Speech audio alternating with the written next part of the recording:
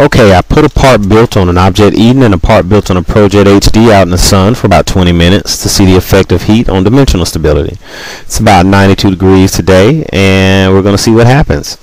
So I'm going to start flexing this object part first, and it's feeling a lot softer than it did when I first put it out here.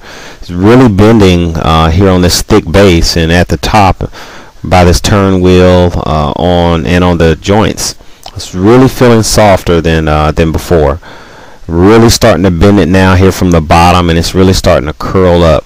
It's gotten really soft on the entire part. Now I'm going to try the ProJet part. I'm giving it a flex, and it's maintained its dimensional stability. It's stayed pretty firm. It flexes a little, but it still hasn't softened as much as the object part.